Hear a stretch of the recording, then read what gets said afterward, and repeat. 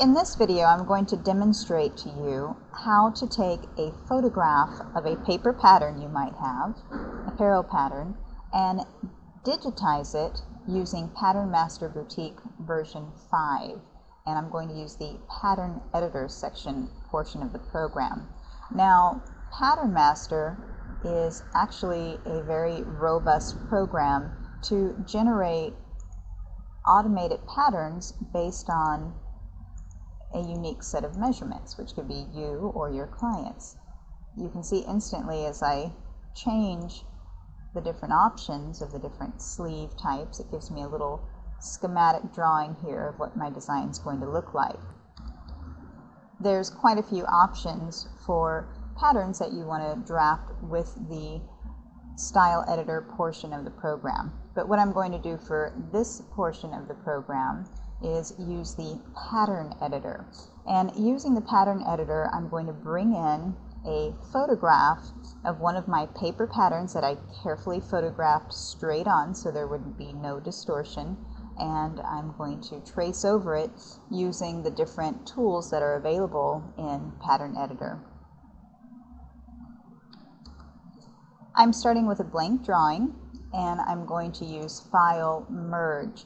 The reason why I'm not going to open my drawing is because in the past, and it might be my computer that caused the problem and not particularly the Pattern Master software, but when I used open, sometimes my photographs became corrupted and I wasn't able to use them in other software. So just to play it safe, I use merge and I haven't had a problem.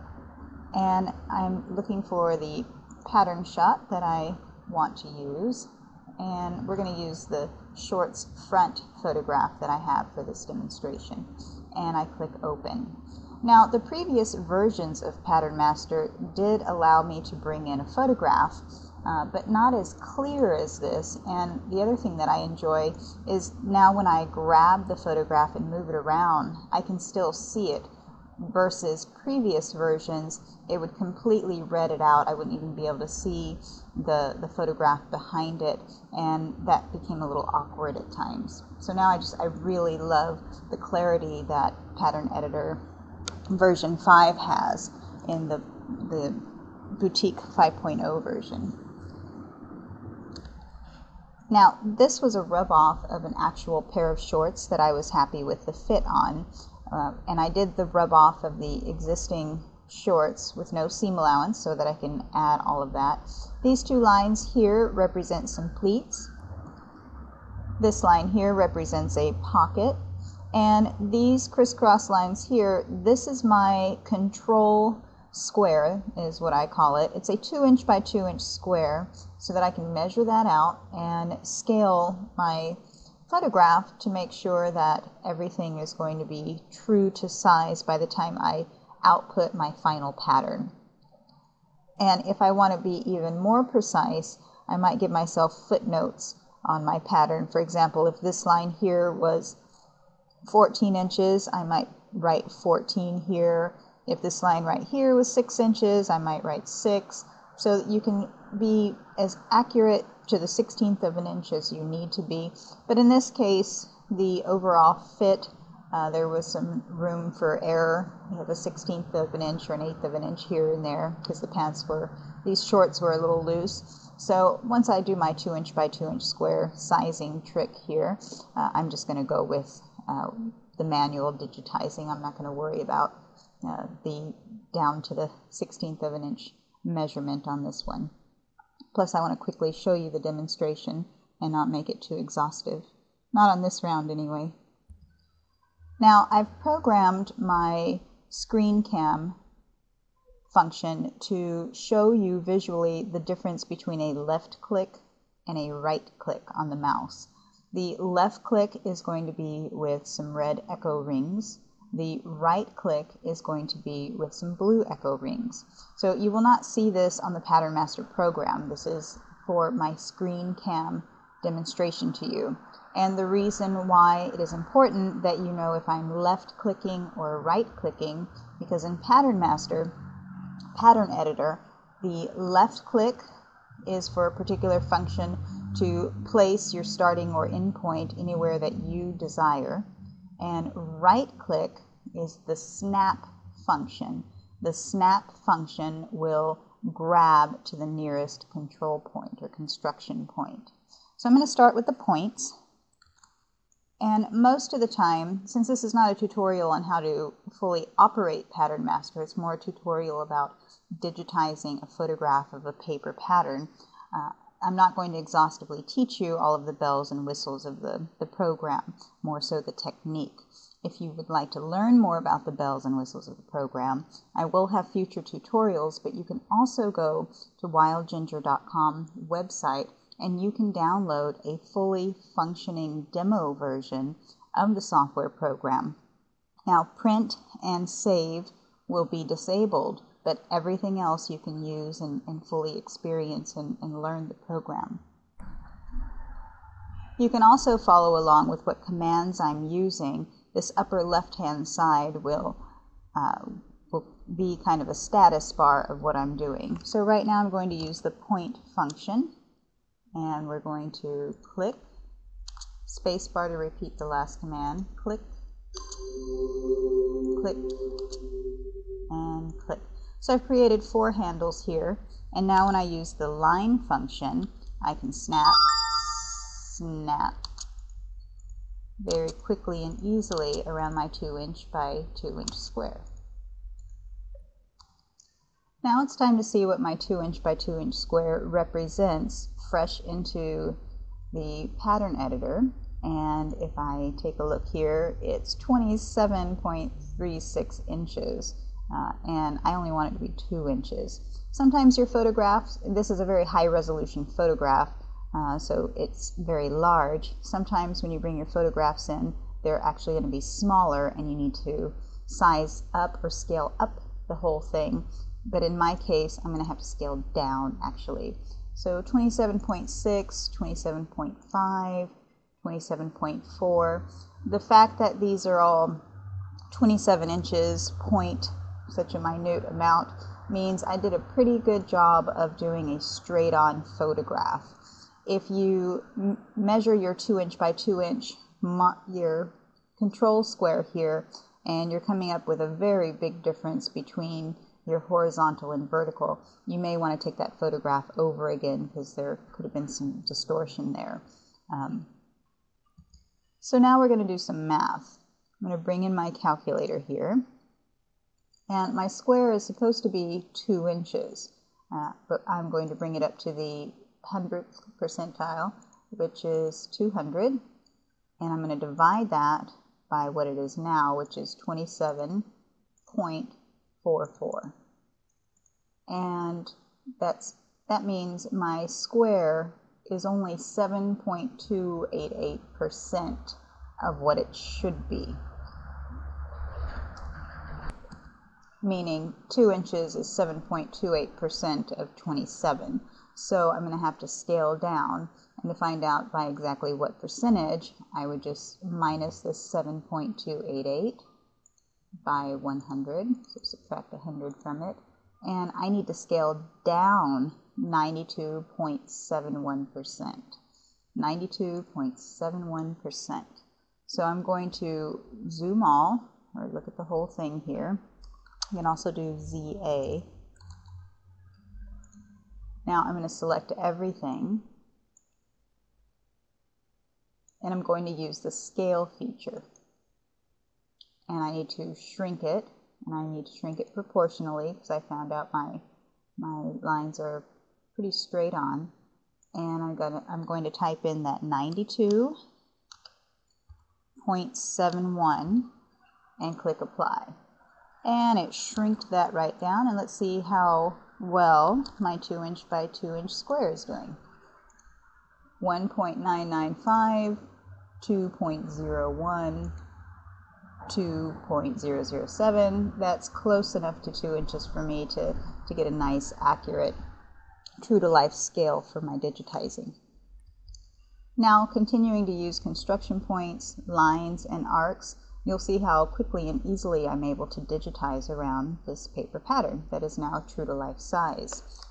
Using my zoom window, PO for point, and I can zoom previous, and I can keep zooming around and placing these construction points.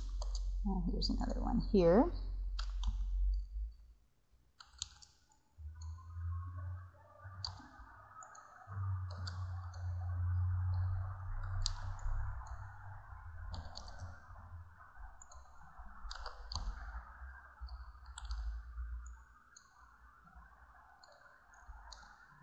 And that's the bottom of my leg there.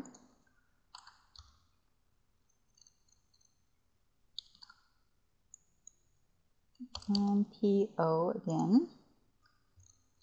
And now, since I have these construction points, oops, I don't have my little pleat markers here. I'm still so amazed at the clarity and smoothness that version 5. I just received version 5 a couple of days ago for Christmas, so it's newly unwrapped, so I'm pretty excited about all the new improvements over version 4. Alright, my line command, snap, snap, spacebar, snap, snap, snap, snap. See how easy this is? Now, this is a curve or an arc. So I'm going to zoom in so you can see the shaping of that.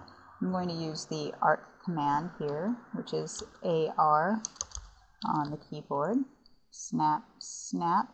And see, now I can rubber band here and nestle that into the shape I want. Sometimes you're going to have to break an arc to fit neatly into an area, which I think I'm going to have to do in the upper waistband area. So let's go ahead and do that.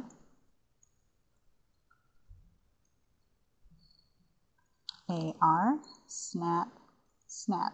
Now it doesn't all nestle nicely in there, so I'm going to, this guy fits fine, this little pocket area, so I'm going to snap here.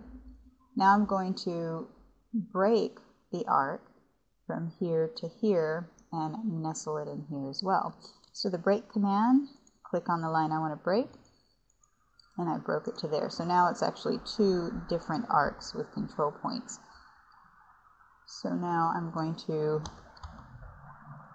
move this down and nestle that right there. I'm a little off right here, and what I can do is move this whole point, and that's good enough. And I'm going to give myself some, oops, wrong line there, wrong control point.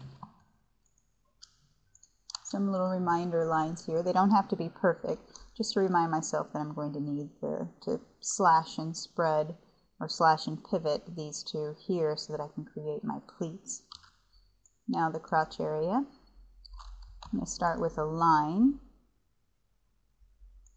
Now from about here to here, I need to create an arc. Snap, and let's try it to about here, and that was a click because I determined where it should go. Now I need to reset this line here. I'm going to break it right there and get rid of this little tail end, and let's zoom in. So those are almost touching each other. Let me turn on the construction points, which is CP. See the little construction points there? I'm going to MP, move point, and snap, snap. Now they're lined up perfectly.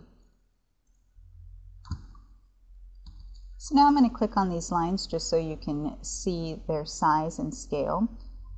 This here is 5.549. This is 9.971. Now let's say for argument that I had a footnote that this is supposed to be a 10-inch line. Now it's only off such a minute amount, not even a 1/16 of an inch. But let's say I'm a perfectionist and I want it to be exactly 10 inches to match the footnote that I may have put on my paper pattern. I would simply go locate point, because I have this already selected, snap from the line, end of the line I want to measure from, and I want to see where 10 inches is, and I click apply. Now another little construction point happened down there, and I zoom in. See the little construction point there? it shows me where exactly 10 inches is from this line here. And just to show you again the accuracy of the digitizing in the pattern editor here, I'm going to measure this just so you can see how minute. That is 0.029 of a difference. 0.029 of a difference. Not even a fraction of a pencil width, but being the perfectionist that I am, just for this one little demonstration, I'm going to move this point to this point so that we have exactly 10 inches. So that's my MP command. Snap, snap, and zooming out here. Now this is exactly 10 inches. Nobody can argue with that. So now that I've digitized all the points, I already used my 2" by 2" square. I really don't need the photograph anymore. So I'm going to delete that. And remember, I did this as a merge instead of the actual photograph. So my original photograph file is still intact and untouched. And I don't need my square anymore. Now I have the perfectly digitized front shorts. I don't have the seam allowance attached. And I can show you that here in just a moment. So now I'm going to add seam allowance just so that you can quickly see the completed pattern piece. I like to keep my original block or sloper intact, so I'm going to make a copy of it now and continue manipulating it. In fact, I often enjoy keeping a trail by copying steps as I go along so that if I ever need to go back a few steps, I have that option. For the sake of this particular demonstration, let's say we're not going to use pockets or pleats on this one. That could be another lesson in itself on how to do the slash pivot and slash spread and building the pocket bag. Now this line is not as perfectly horizontal as I like when I'm working with my patterns. So I'm going to draw a target line that's perfectly horizontal. I'm going to highlight my pattern, and I'm going to use the align feature, aligning these 2 points to these 2 points. Now I can get rid of that reference horizontal line, and now you can see that my line is perfectly horizontal. So next we're going to do seam allowance by using the offset feature. My seam allowance is going to be a 1/2 inch, and I'm going to click apply, and using the space bar to repeat the command, I'm going to click and drag the direction that I want to offset.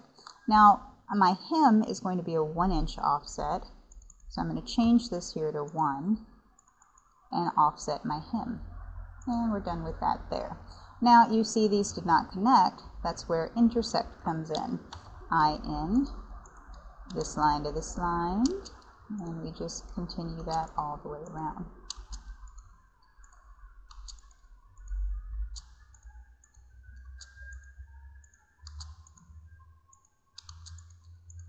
Now let's draw in our grain line, and we'll assume this is a 2-way fabric, meaning I can flip the shorts piece around, and I'm going to label it now. Let's use capitals.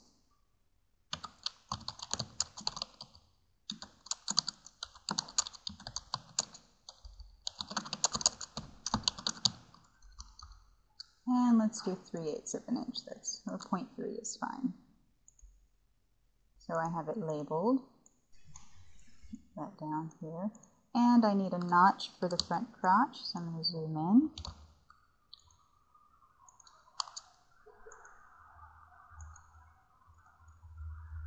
And now we have our perfectly digitized front pattern block. I hope you've enjoyed this demonstration. It was not recorded in a sound studio like I would have hoped, but if I wait until that happens, I'll never be able to get around to bringing you these demonstrations. It was actually recorded from my downtown fashion district loft in Los Angeles, so you're going to hear a lot of background noise, and I apologize for that, but I hope you enjoyed the video. Thanks.